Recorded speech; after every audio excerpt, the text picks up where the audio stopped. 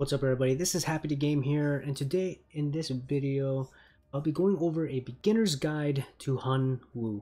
The first thing I want to bring up is that I've been noticing that many of you are not subscribed to my channel. So if you enjoy these internal return build guide videos, please consider subscribing to the channel to get notified when I release a new guide.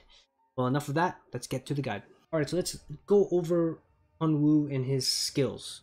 So his Q is pretty much a damage and slow, and his W is essentially a buff, defensive buff, and after that defensive short period of time, that defensive buff, he cannot be slowed or impaired in terms of movement speed.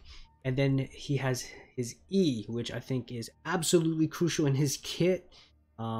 This is essentially a dash that knocks back an enemy in his path, and if collided with a wall or collision, they are then stunned for a minute. Well, not a minute literally, but they will be stunned.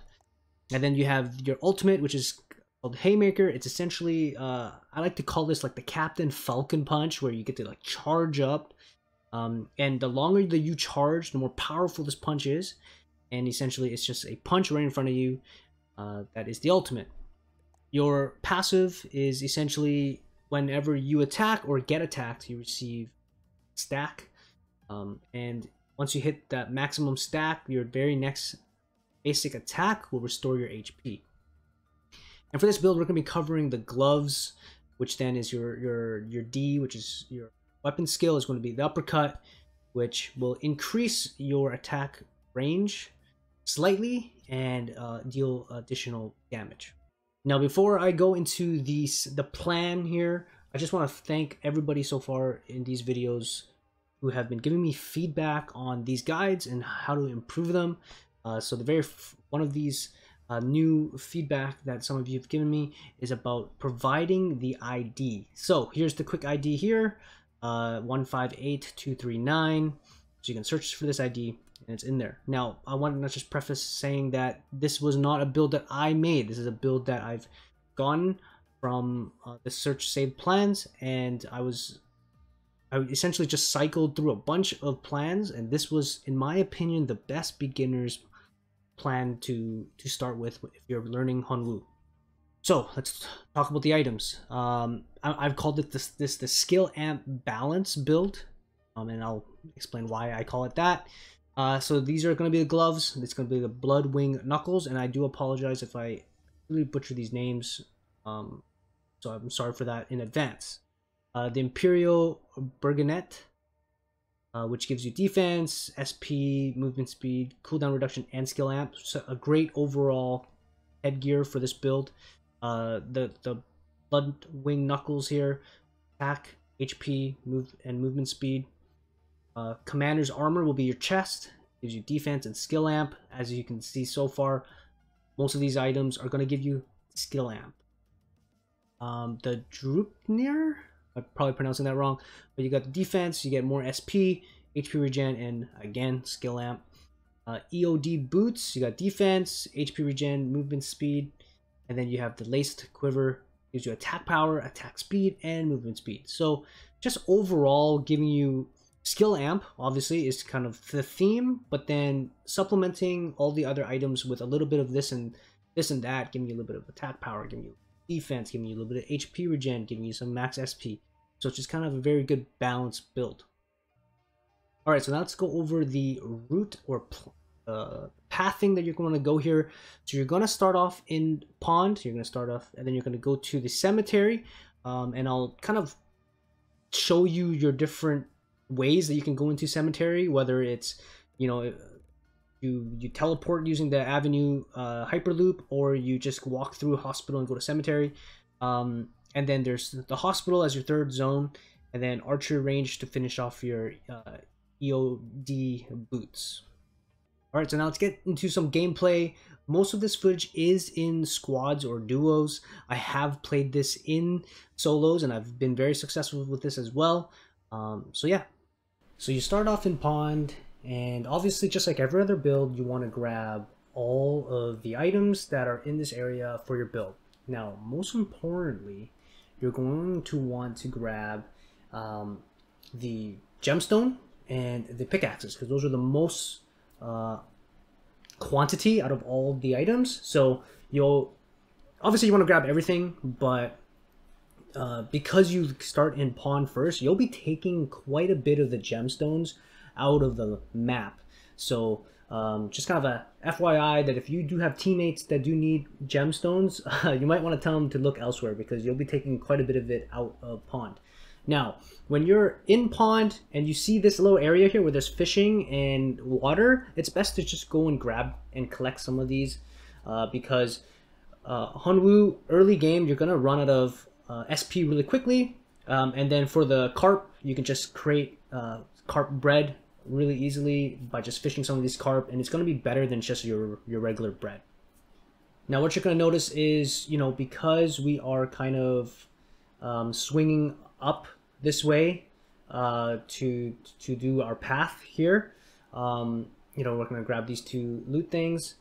You're going to want to, if you still are missing materials, so right now currently, you know, we're just missing a gemstone, there are still some more things to loot here. If I don't pick up my last gemstone, I will go into Avenue and then loop back into Pond.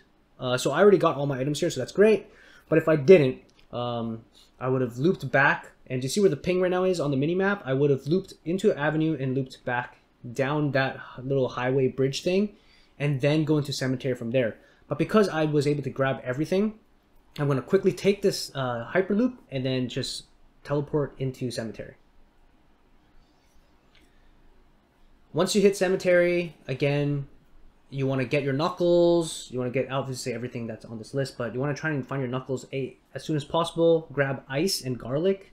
Garlic not so important, just because you've already used up your bread most likely to get your carp bread. But ice cubes for sure to make ice water to kind of give you better SP regen. And you know, here, you know, you see that I found my Knuckles, which is going to be great. And then once you finish looting Cemetery here, you should see quite a big power spike, especially if you, like, the second that you finish your purple weapon, your final weapon, you're gonna want to fight all the animals that you see on your way to the hospital. Another really good beverage to pick up is coffee. It's also better than just your regular water. So it is, in my opinion, more worth it to get the coffee, because it just regens your SP a lot better.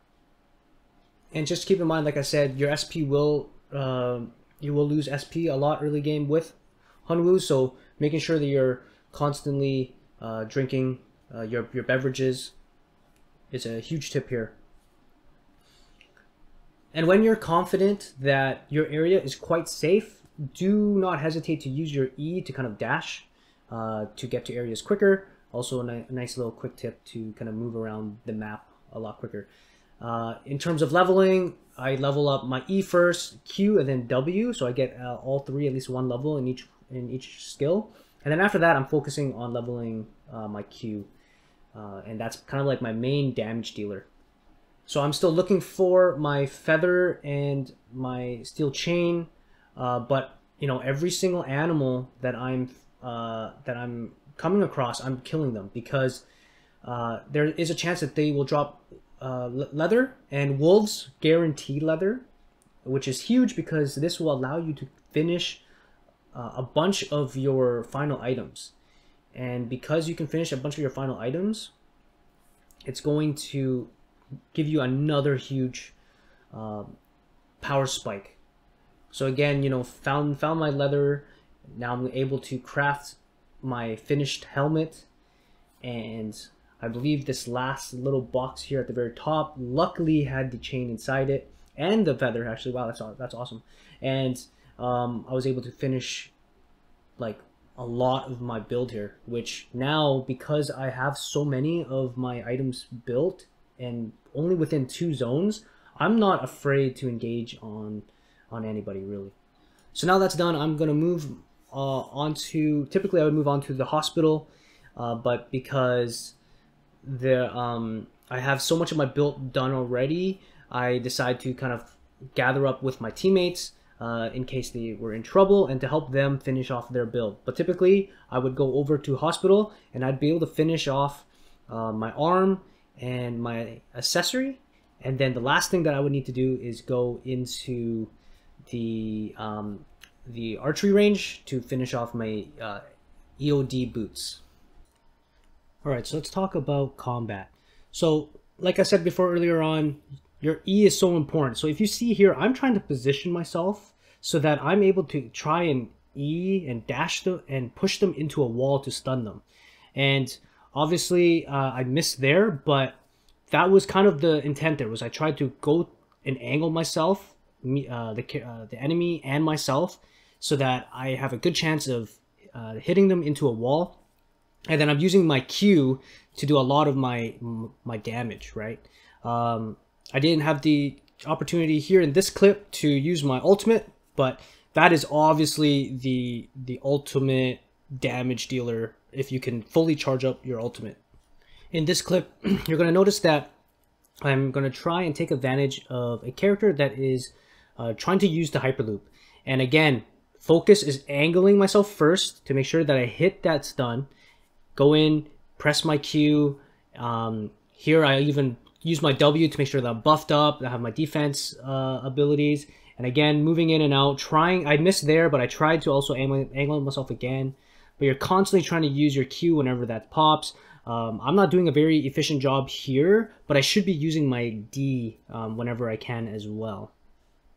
Alright, so in this clip here, this is a much better example of how to utilize your kit. So here, I'm going to slam him right into the wall, stun him, Q him, auto attack, and hit him.